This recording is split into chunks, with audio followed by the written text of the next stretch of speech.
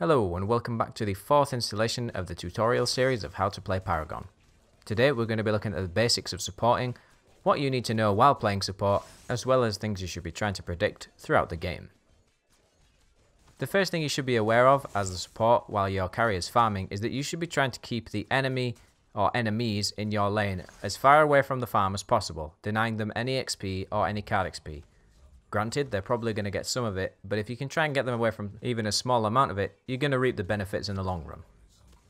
As you can see at the minute, Greystone and Murdoch are very far away from their farm, and they're probably not even getting the XP. Well, Greystone definitely isn't, and I can just chase Murdoch away from it because he doesn't want to come close to me because he thinks I have my hook. The next thing you should be aware of is that you should always have at least one ward up at a time. This is the most popular way to gank. There's a little glitch at the minute where you can't do it here, so I'm just going to show you can't do it there. You have to be around here. And you can put a ward in the trees, and no melee hero can actually get rid of that. They'd have to get a ranger or one of the casters to come get it.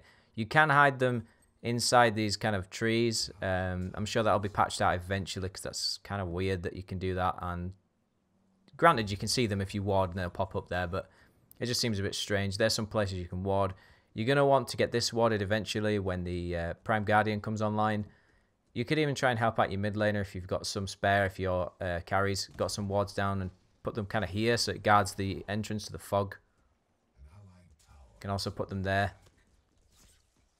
Generally speaking though, you're going to want to keep yourself warded up for both the side bit where you can get up through the gold buff, and you can also ward around their side here to the left to make sure that they don't come even just from the front. At least you know they're going to gank at that point. You generally just want to keep it nice and warded so you and your carry can just farm up safely with no kind of impedance, as well as putting some pressure on their offlaner. And if you're wondering where to ward if you're on Greystone's side like he is now, to the left here through the fog wall, you just make sure that's warded and no one will come behind you. And on top of that, you can also try and get round and ward up where their gold buff is so you can see if someone's going to try and jump down on you. The next thing I'm going to mention, if you've not played MOBAs that much before, or you've not played support that much, it sounds strange, but it is your job to die for the carry. If there's a possibility where the carry could live, but you die, you should always be the one to die, because that carry can then go on to farm, or go back and then farm, or whatever. They're the one that needs to be strong. You not so much. You provide CC or healing, or whatever the other supports can offer. But really, you should be dying for your carry. It would just make their lives easier because they don't die. And the end game, they'll probably be stronger than the enemy carry because you've been a better support to yours.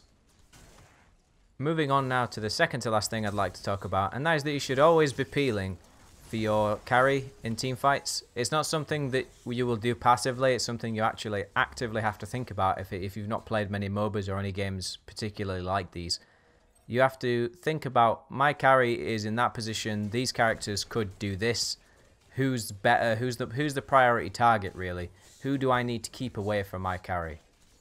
Because if a certain character such as Chimera or Greystone late game specifically get into your carry and nobody really does anything to stop them or try to burst them down to get them off, your carry is going to die, you'll lose a lot of your DPS, and then you'll probably lose the fight and be sat there wondering, well, we were all alive at the beginning, what went wrong? And if there's any carry mains currently watching, they'll be nodding their head going, yes, I never get any peel. An active example of this would be me and this Twin Blast versus a Gideon. The Gideon has a slow as well as his ultimate, which is kind of drags you into the middle. I have a right click which has a silence, or I have an ultimate which will root him in place and stop him from ulting. Depending on the situation, whether it's a team fight or a singular Gideon, would depend what I was going to do. If it was just the singular Gideon, I would right click. However, if I could also catch people inside the ultimate, then I would use the ultimate because that's the obvious choice. As you can see, I just tried to do that. However, I did fat finger it, but you can see the intention was there. And we still got one, so it's not that much of an issue. And the second to last thing that I'm going to talk about is your decks. You should be considering what you're going to be doing with that hero and how you benefit your team, as well as the addition of the deck.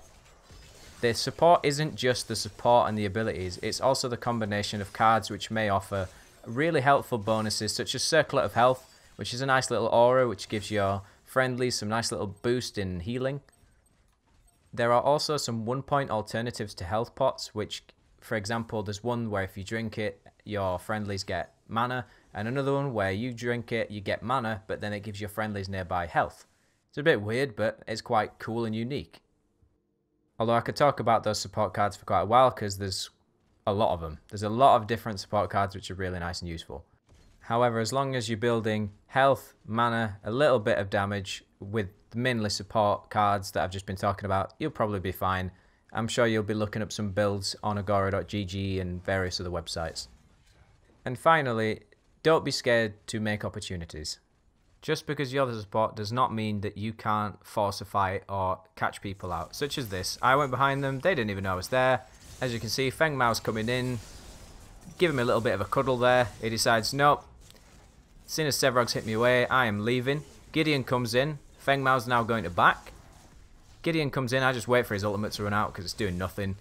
Hit him, make sure he don't get away, and there you go. It's basically a 4-man kill. Feng Mao's back to whoever's on the left lane or mid lane, gets to push for free, and they're pretty much sitting there waiting to lose a tower or inhib now. And that is about it for the basics of supporting. I'm just going to do a quick recap. You should be trying to push away the enemy laners at the beginning of the game to make sure they don't get any XP or card XP. You should be warding at least behind you to make sure nobody comes in for a sneaky gank that you don't see.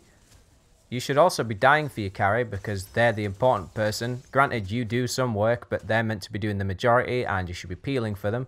Make sure that in a team fight you are making sure the enemy carries and the enemy assassins do not get onto your carry so they can do maximum damage.